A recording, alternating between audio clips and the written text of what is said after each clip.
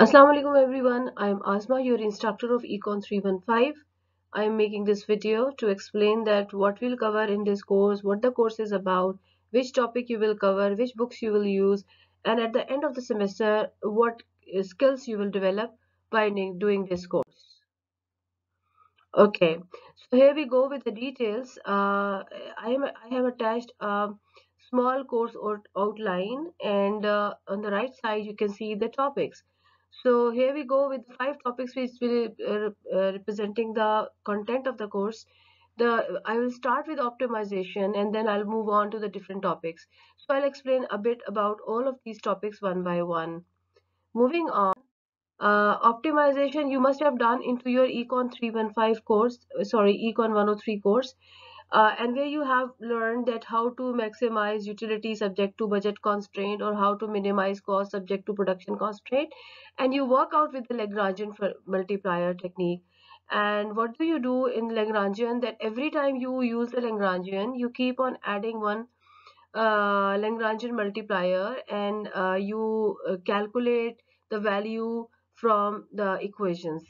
Now think of a situation that if you are facing with many constraints, and what will you do then? In that case, if you use the Lagrangian technique, that means that you will be adding one more Lagrangian multiplier for every to cater every constraint. Well, this is not a right way to work with this situation, and we have another technique which is available for such situation, which is called linear programming, and that will make the second topic of this course.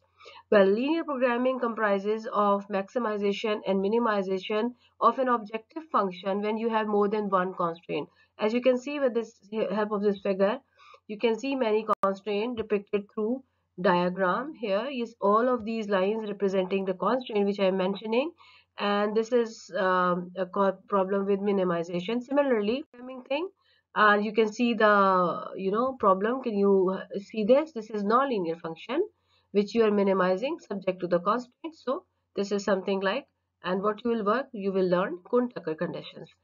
So once you will be doing this, you will learn that what is Kuhn-Tucker condition and how the optimization is done in this situation. So that ends the second topic. Moving on. Now we will start with integration. Why we are doing it? The reason is that we have two kind of situation. One is called static and second is called dynamic. In static, we don't consider time is changing and we take variables in a static time period. Time remains same. But in economics, as we know that variables are changing over time. For example, if you talk about GDP, it's changing over time. So any model which models GDP, so must be given in term of dynamic model where the time is changing. So in economics, we also have to deal with variables and models which are changing over time. So we will have to move from static equilibrium, yes, static situations, to non-static situation, which is called dynamics. So in the second portion, the second segment of the course talks about dynamic part, which consists of three further parts. One is integration and application, second is difference equation and application, and the last is differential equation and application.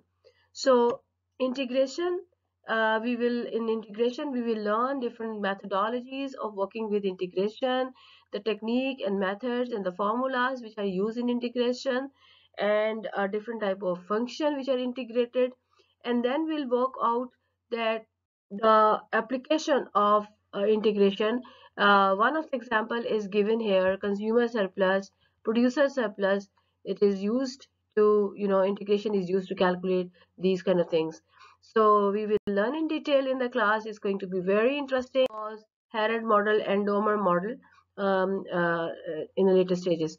So coming to the topic number 4, which I just mentioned, differential equation. And differential is from derivative. So an equation which consists of derivatives is called differential equation. And we'll see that how to work with this differential equation, why it is important in economics, how economic equations can be represented in a differential equation, what are the methods of solving these equations, what is first degree, what is second degree, what is order, and so on. And then after learning all those techniques, we will go with The application part. In an application part, we'll work with the dormer model and solo growth model. So that's going to be very, very interesting. And after that, we will move on. After doing the first order, second order differential equation, we'll move on to difference equation. So what's the difference between differential and difference? In differential equation, you must have seen that the derivatives are involved, and derivatives are represented in time is changing constantly. So if a continuous time period changing is involved in a variable, we use differential equation.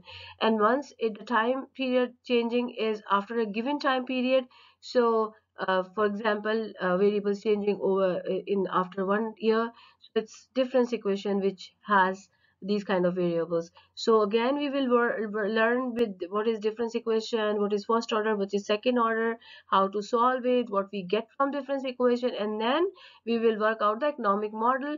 And the first economic model which we'll learn with difference equation is Cobweb model, and it's very, very interesting. You must have seen that in your microeconomics courses, you just make supply and demand and they interact and equilibrium is there. And once there is any change, shift in demand, for example, so you have another equilibrium and you just move from one point to another point. But in reality, it's not like that.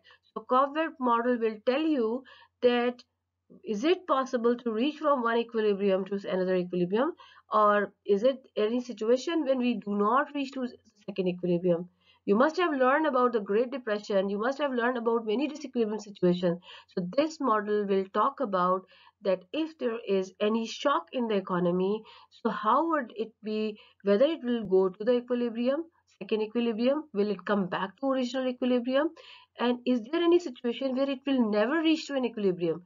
So this is what we learn by the help of difference equations and with a Cobweb model. Similarly, for the second order difference equation, we'll go through, this is very well known, it's called Samuelson multiplier accelerator model. And this one is the one, the diagram, this shows that Samuelson, this is Higgs trace cycle model. So these are the equations. So you will enjoy a lot, you will learn a lot, and this course is really very interesting. And I hope that I will see you in the class and we will enjoy and we'll learn together. So it's important to mention the books which we'll be using. It's these are the books which will be mentioned in the course outline, the topic we'll cover. And that is all from my side. Hoping to see you all. So thank you so much for listening to this video, and I hope that wonderful session with all of you, and thank you so much. Goodbye.